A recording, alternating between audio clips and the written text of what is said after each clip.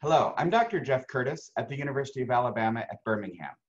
I'm missing you and others in person at the ACR Convergence meeting that's now being held virtual, but I did want to share something with you that caught my eye. It's late-breaking abstract L08.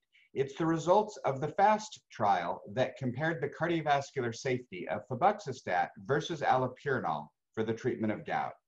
As you're probably well aware, the CARES safety trial reported in 2018 in the New England Journal that the cardiovascular safety of Febuxostat for its primary outcome was non-inferior to allopurinol. That's the good news.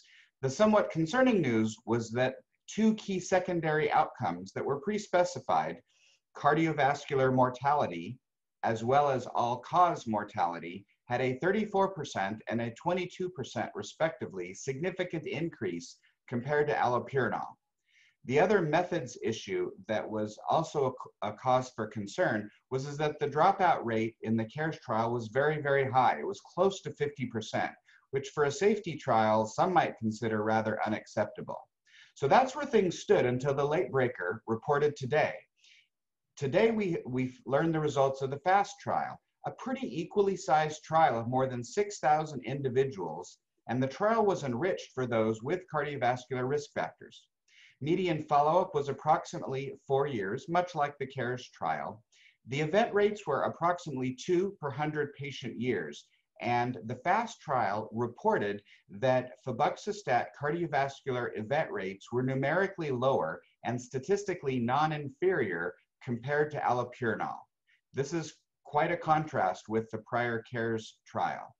The study was conducted in the UK and other parts of Europe and was conducted under the aegis of the University of Dundee.